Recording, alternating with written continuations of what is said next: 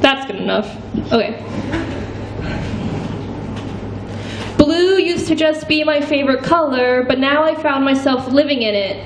Blue is a state of mind I exist in. It used to be a period just like Pablo Picasso's, but now it's all I know and it's never ending. I am a blue boy through and through, my boxers and soul. Blue as an ocean and just as terrifying because the ocean is so unknown, akin to my own mind. You'd think it wouldn't be so foreign. I spend every second with it after all, but blue is so vast and so cold. Blue is the eyes of my first crush. Blue is the color of the moon in my dreams. Blue is her hands around my throat. Blue is the sound of your voice. Blue is me. I am blue. It's no longer my favorite color. It's no longer a choice. It's no longer blissful. It's no longer sweet whispers. It's no longer the night sky's hug.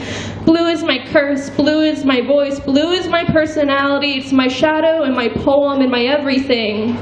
My favorite color used to be blue, but yellow seems so kind to me.